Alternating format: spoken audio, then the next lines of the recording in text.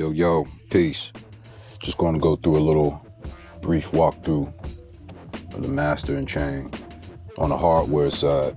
I'll do another video discussing what we use on the software side, because we do it's a hybrid setup. We use plugins too, along with the hardware. But initially we come out of the wave lab, into the links helo, into the liaison, the different analog gears patched through the liaison. You have the TC electronic EQ station is in one, the 1951 mastering EQ. Then we have the Better Maker mastering EQ, and this is empty right now. 4 and 6 is empty. Then 5, we had the Better Maker limiter, Darth limiter. So the first thing in the chain, like I said, is the EQ station, TC electronic. This is a 8 channel mono EQ. Pardon me. 8 channel mono EQ. Or you can group the channels. So group the channels and for stereo channels, I have 4 stereo channels. See, I got 1 and 2 group right now. See, that's 3, 4, 5. On every channel, you got a parametric EQ, dynamic EQ, and a graphic EQ and a dynamic EQ. That's how you turn each module on. So you have these 3 modules in every channel. So that's how you go to each module. Just a parametric dynamic EQ.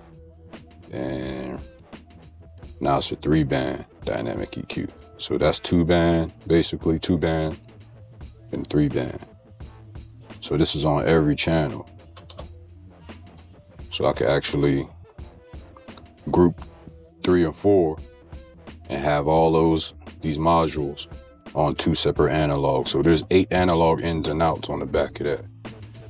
So you can have each channel. So if you wanted to use it for multi-tracks, like I said, mono or group, you could group a couple, use group 4 of them, have the other 4 mono, something like that, if you wanted to, And then there's a actual the ability to link multiple units.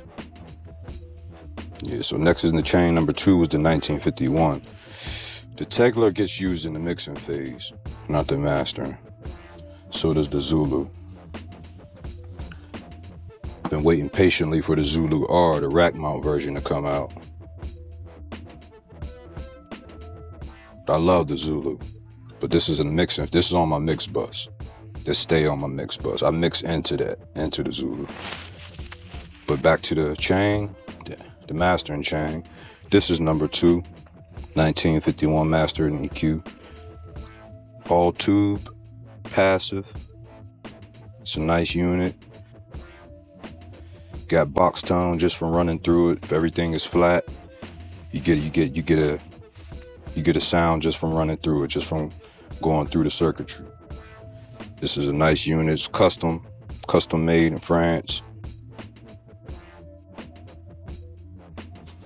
Then the next in line is the Better Maker mastering EQ, which is also passive EQ, but it's not tube, it's clean. So between these 2 EQs, I'm pretty satisfied with the results we're getting from that. So we're pretty covered on the EQ side. So after that is the Darth limiter right there.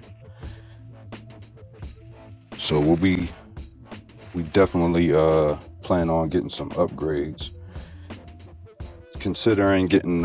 Highly considering getting a Better Maker mastering compressor to pair up with these 2 units. So highly considering that investment, and going to remove the TC electronics. I only use this as a limiter as well. I forgot to mention that. has a limiter in it. So let me go back to that. See a good show. Yeah, so you can change the threshold. It's a peak limiter and a release. I forget what the ratio may be at or whatever. I think the TAC is maybe on 20 milliseconds or 50 automatic. I forget. I have to read the manual again. But it's a pretty dope unit, but I only use it for the limiter mostly just to catch the peaks in the beginning of the chain. Sometimes I might use the EQ, but not often. I haven't really been able to, really had to use that. Now, if I need to use an EQ like that, I would use the Weiss. So yeah, so I've been actually replacing this using the DS1 as a replacement for this. The limiter and the EQ as a replacement. I always looked at this EQ as my poor man's Weiss. Yeah, so yeah, those are plans for upgrades. Oh, pardon me. Yeah, so yeah, removing this. I may remove this to set up a different room, separate mixing room. I'm thinking about getting, I don't know which way, I don't know which way to go as far as compressor. I definitely want to get the Better Maker mastering compressor, but that's clean, that's a VCA, that's another clean unit. So to match up with that, I'm thinking about maybe getting a tube compressor, maybe a SPL or something of that nature. So I got tube compression and then tube equalization. Then over here we got the clean compression and clean EQ. So that's what's in the air right now. It's hard to consider what compressor to get other than the Better Maker mastering compressor. So that's what's, trying to considering that, what I'm leaning towards the SPL iron, but we'll see what happens. So that's it in a nutshell.